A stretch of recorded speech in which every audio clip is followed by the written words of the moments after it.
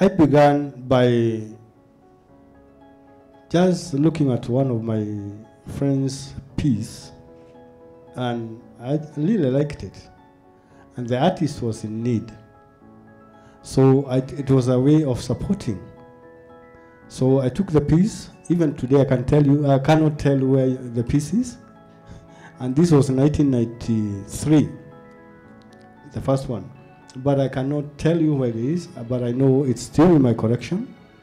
Then another one was a painting that I found that an artist had done the first painting, did not have material.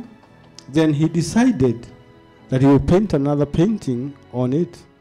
So he did a painting, a second one, on the same canvas, the same side. Then he decided to paint again on the painting at that time because he did not have material. He did a sketch on the painting. So I caught him, doing it and said, no, stop. I'll give you money for material. So the painting is mine. So it became mine. I've never touched the painting since then. Even when I'm moving, I cannot tell you where the painting is, but I know it is within my collection.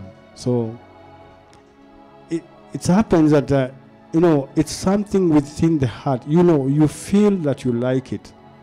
And, you always, like he have said, it's something that you will always, when you put up that painting, even after years, you will like the painting. You see that you did not cheat yourself when you say this was nice.